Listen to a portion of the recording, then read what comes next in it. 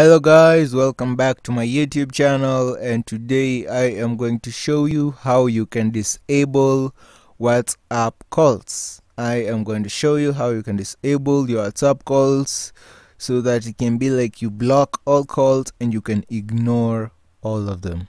Let's dive in. So the first thing you want to do is to go ahead to your settings on your device settings. Click on settings, and what we want to do is we want to scroll down all the way to WhatsApp. We want to look for WhatsApp, and what we're gonna do is we are gonna see the permissions that are allowed on WhatsApp. And as you can see, we have the permissions. We have contacts, photos, microphone, camera, Siri, notifications, background, and mobile data. Now what you can do is you can disable the microphone and the camera. You can disable the microphone and the camera, and what that will do is it will disable the permission for your WhatsApp to use your microphone and your camera.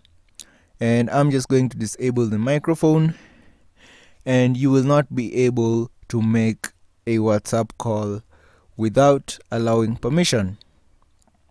So I'm just going to disable, and we are going to go back to WhatsApp. Go back to WhatsApp, and I'm going to click on a chat, random chat.